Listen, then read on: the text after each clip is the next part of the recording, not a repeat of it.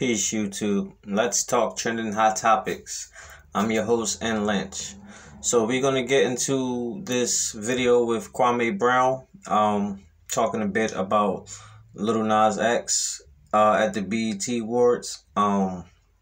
He has a few choice words and opinion, which I totally agree with. We're gonna get into the video, but before we do, make sure y'all smash that like button. Hit that subscribe button. I appreciate all y'all following me on my other channel. I'm trying to get this channel to grow. So my goal is to get 1,000 subscribers by August. I know that's a crazy goal. It's a big goal, but it's my goal. And the only way I'm gonna get to my goal, if y'all help a brother out and hit that subscribe button. And when you hit that subscribe button, make sure you hit the bell notification icon so you'll be notified every time I upload the latest and greatest.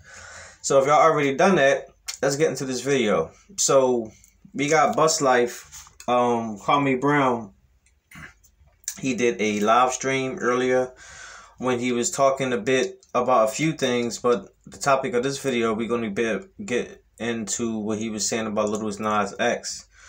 And what he was saying, I totally agree. I mean, you being gay, you being homosexual, whatever, that's fine, that's dandy. I mean, do what you do. But why is it always got to be an extreme thing? Like, why you have to be on stage kissing men or groping men or men groping you and all these things like that? And it just goes to show that we are living in a world where as though certain groups can do certain things where another particular group can't.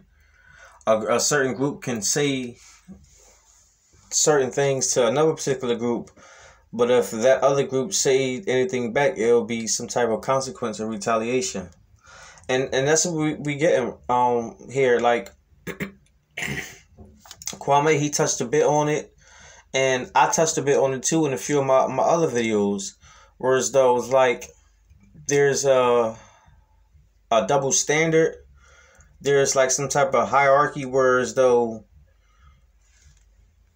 they putting the LGBTQ community up one way, and the rest of us we're all the way down here, and it's not fair. And it's like, if you have an opinion, if you say it's wrong, or you say that I don't want my children to see that, or you should lead by example or be a better example, or then people will say, oh, you should what they say, you should pay the business that minds you. Some crap like that. They be trying to use these type of phrases and catchphrases and words. Like, come on, man. Like, really?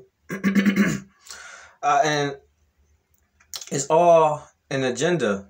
Like he said, like they're pushing a narrative, and they're telling our young black boys to be this. It's not okay anymore to be a strong black man anymore. Like, we got to be this to get ahead in life in the world we live in today. I think so. Kwame thinks so. And a lot of other people think so too. Like, why is it okay for Lil Nas X to be able to do this on stage, but yet it was a big thing when Justin Timberlake had poured Janet Jackson's boob out at the Super Bowl show, and they were mad at Janet Jackson, not Justin Timberlake. They were angry at her. Like, why is it okay for Lil Nas X to do this, but back in like what, 93, 94, R. Kelly doing a show on one of the awards, and he pulled his pants down, showing like his boxers, and they all ran up on stage and everything, like, tripping. Some of y'all might be too young to remember that, but like, I was a young boy, but I still remember that. I remember my mom and my aunts and everybody was going crazy about it. And like, that was inappropriate. It was controversy then, but this is okay. Like, this is ridiculous. Like, and a lot of people need to say that it's inappropriate. You know what I'm saying? Like, forget about the narratives, forget about the agendas, forget about all that stuff. Just think about the appropriation. Like, People like, well, kids ain't supposed to watch this. Well, guess what? Kids do watch it. You were a kid. Weren't you watching stuff that you weren't supposed to watch? All right, so we're gonna be real. And if y'all supposed to be doing this stuff for the future and care about the children, then you will think about that stuff in your doings and realize that, well, children still gonna watch stuff like that. And BET Awards is not really like one of those official adult type or censored type things where kids can watch it. I believe a BET. Correct me if I'm wrong, but I thought the BET Awards was supposed to be like a family show. And if that's the case, then why are they showing this on a family show where potentially kids and older people and all that stuff watching it? You got all types of, age brackets and demographics. That's all I'm saying. So Kwame, he thinks that it was inappropriate. I've seen a lot of other YouTubers, they think they had said choice words about it.